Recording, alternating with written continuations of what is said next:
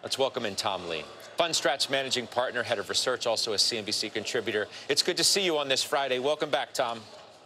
Thank you, Scott. Great to see you. I led in here with the fact that, we have this streak going for stocks. We above 5,800 for the S&P for the first time ever, though it seems to me from your notes that you're a little bit cautious as this month progresses. Why?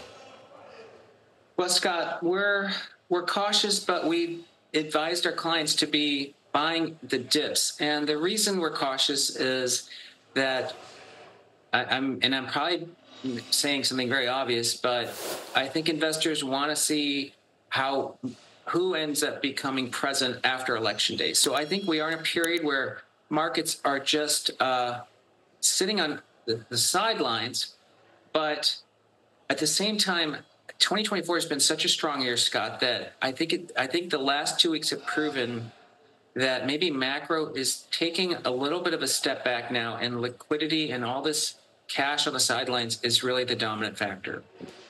You think we just have to get the election out of the way, and then it sort of clears the way for what you still think can be a pretty decent rally? I think your target's 6,000 or around that.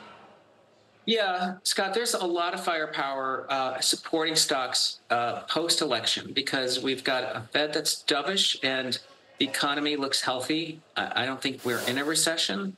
And so, the 3-month and 6-month outlooks are very strong for stocks.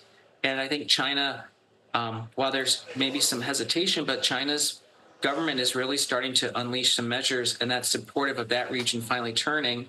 And of course, the third factor is, I think after 2 years, investors who've been very cautious are starting to realize that, the $6 trillion of cash on the sidelines and the low levels of margin debt need to be put to work at a time when the Fed is supporting the economy. Let's bring in our next guest to talk about Nvidia in the chip sector. Vivek Arya, Bank of America Securities Senior Semiconductors Analyst. And when you look at Nvidia, it's good to see you, Vivek. When you look at it, I think there's two angles. One is how strong are its customers? How strong is demand going to be? And then you've got, I guess, competitors to Nvidia that want to get into the same business.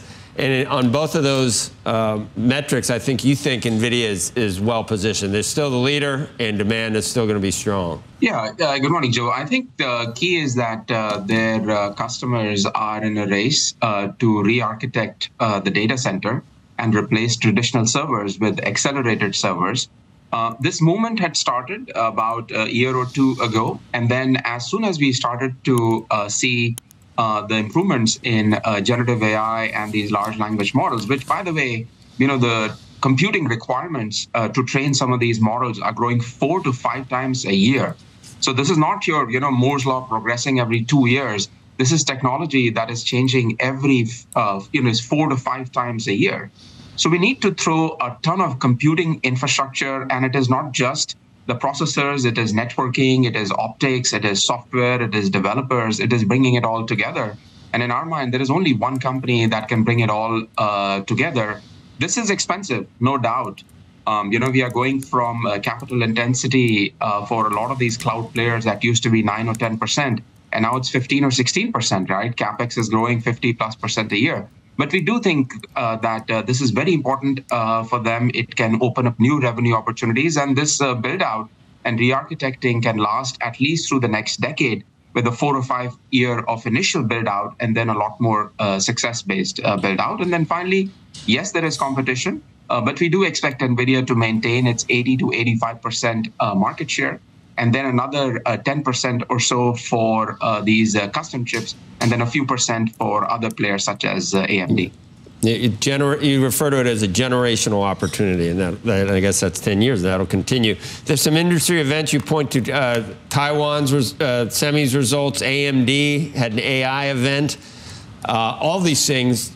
So you're saying that all Avago, Micron, all these things indicate that's demand for NVIDIA's Blackwell chips? Yeah, I think we have a few things that are coming together. First of all, the customers themselves are being pushed by this private company, OpenAI, on one side, that is innovating rapidly in a very kind of closed and proprietary architecture. And on the other hand, you have a company such as Meta, that is putting out large language models in a very open format, right? Anyone can go and access their models. So the traditional cloud players are having to take the lead from these two very important forces. And this is not just a US phenomena, right? We are seeing this spread across the world, where every country, every region wants to be involved in setting up their large language model. NVIDIA is in India this week, for example, and there's a lot of large language models that are being trained in Indian languages, right, for that culture. There are large language models that are being trained for all the languages and culture of the Middle East. So I think this is a global phenomena.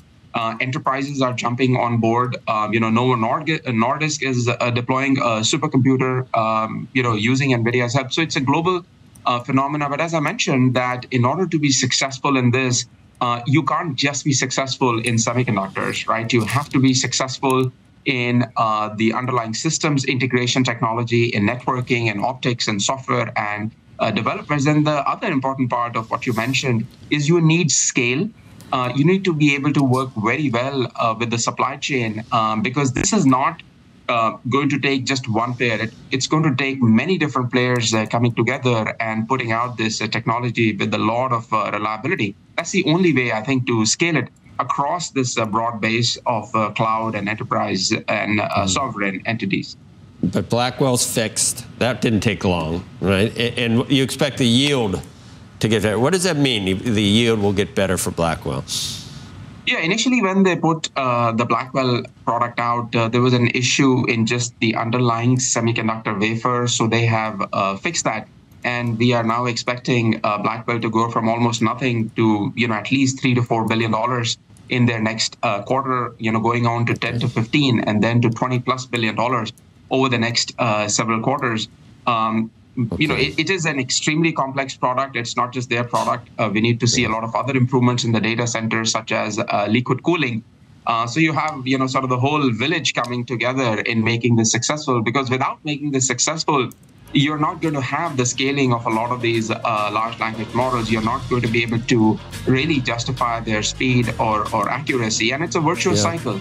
Every time NVIDIA comes out with a better product, you have the software community, the internet community, the cloud community, the enterprises coming out with applications that can take better advantage of it.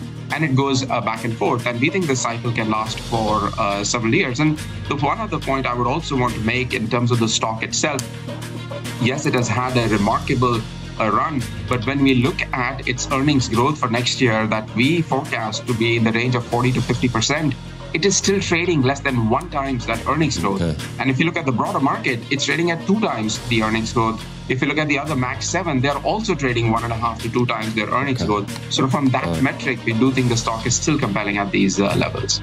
But we do have big news regarding one of the Mag 7 stocks, and it is that Brin has bought more Nvidia, which I thought was pretty interesting, considering the stock has been up a lot.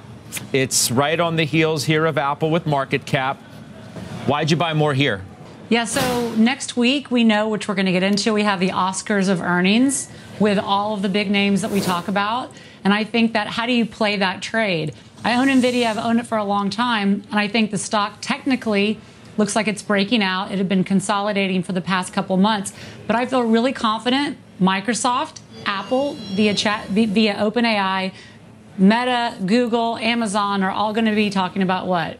Their AI initiatives. And so I think next week we'll have some winners and losers, some disappointments, but I think all roads once again lead to Nvidia, and you're going to continue to see huge CapEx spends from these companies as they're all individually looking to monetize their own endeavors into AI. And I still think Nvidia is in pole position to benefit from all of that CapEx spend. So I took the opportunity to add to it yesterday.